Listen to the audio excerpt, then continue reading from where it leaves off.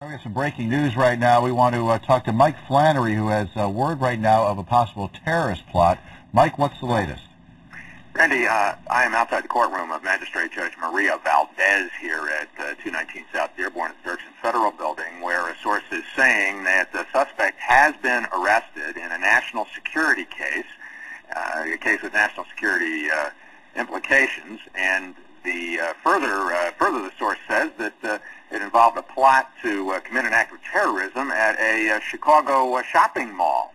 I have asked the U.S. attorneys who are here and a spokesman for the U.S. Attorney's Office, and all they will say is no comment.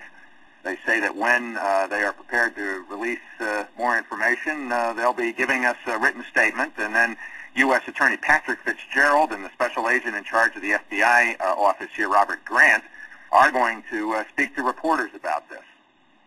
All right, very good. So that's all we know right now, Mike. Possibly a foiled terror plot at one of our area malls. And there is an 11:45 hearing scheduled here in front of Magistrate Judge Maria Valdez, where this suspect, who may or may not have an Arabic-sounding last name, we've heard a version of the name, but until we get that confirmed, I won't offer it up. The suspect is in custody, under arrest, and expected here in the courtroom about 11:45. All right, very good, Mike. All right, we'll have more on our internet site, cbs2chicago.com, and of course on our later newscast starting at 5. Thank you.